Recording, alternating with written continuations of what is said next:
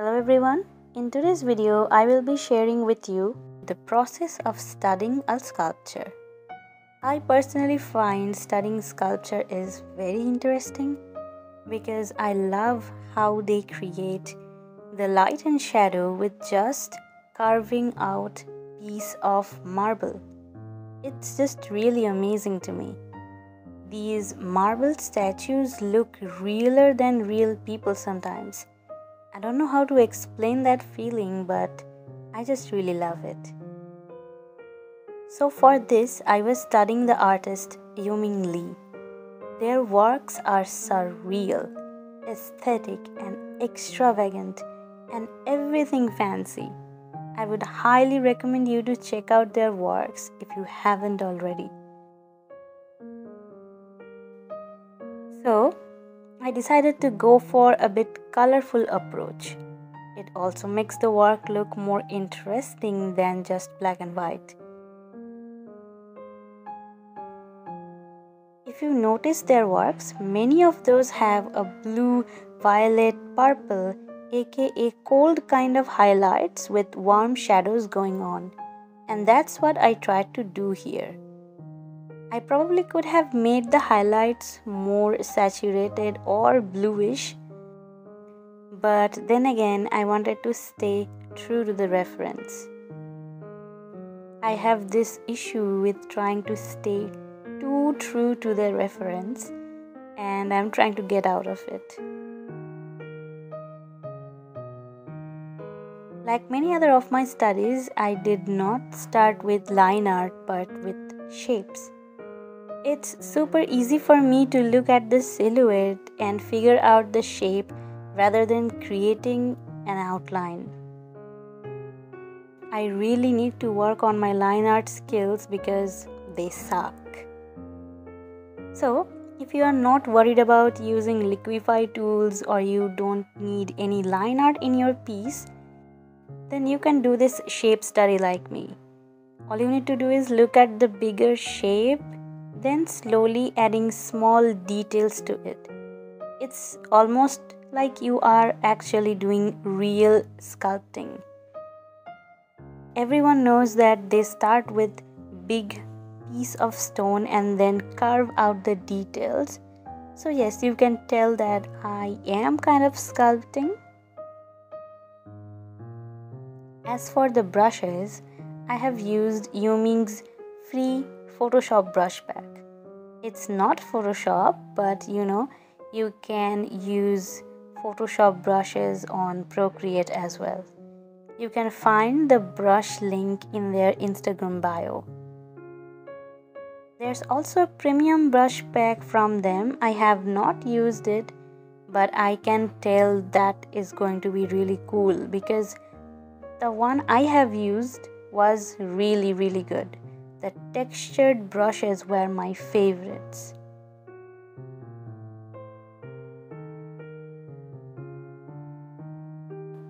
Like I told you before, I am trying to get away from the influence of reference. So here I tried my best to not be too bothered by the face, shape and proportions. Because you can definitely see that the one I made and the one is in the reference have different face shape. The overall thing might be similar, but it's not exactly same. And I also tried to keep the details minimal.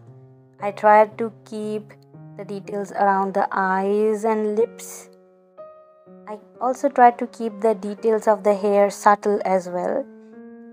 And the part which are not getting a lot of light, I also did not try to add too much detail there. Just a little hint of light and shadow should do the trick. It should create an illusion of detail, and that's what I try to do here.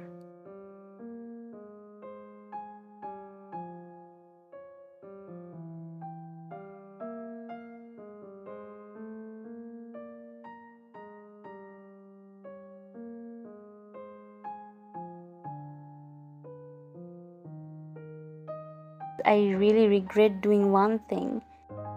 That is, I accidentally used the glow option and made the entire thing super bright. I did not want that to happen. My goal was to make the contrast low, like Yuming's works.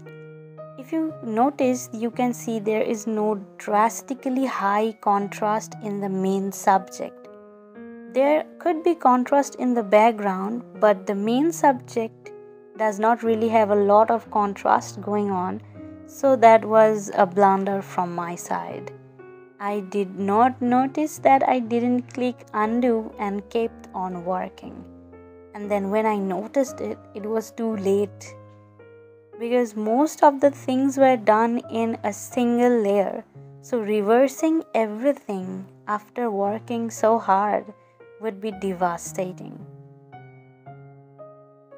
So I had to manage it somehow in the post-production work.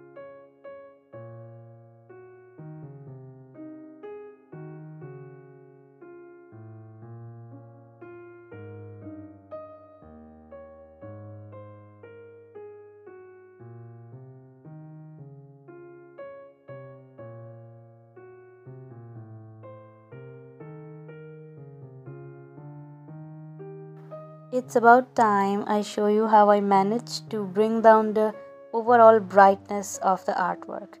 So what I did was duplicated all the layers into one and then added luminosity layer over it. It helps with reducing the contrast, but you have to tweak the opacity of this layer to match your taste. And I also increased the saturation because that was my original intention. But still, I felt like it's not complete. So I decided to go back to my safe haven, aka Ibispaint. And then I used color gradation. After going through a lot of preset options, I chose something that made the bottom half warmer and the top half cooler. It's not really the authentic Yuming Lee style, but I just wanted to do it. Probably that was the reflection of my personal preference. This was not a full study of Yuming's work, but in future I definitely would like to do one. It was more like a normal studying with adding some of their elements. So that's it for today's video. I hope you enjoyed it. Thank you for watching and I will see you in the next one. Till then, take care.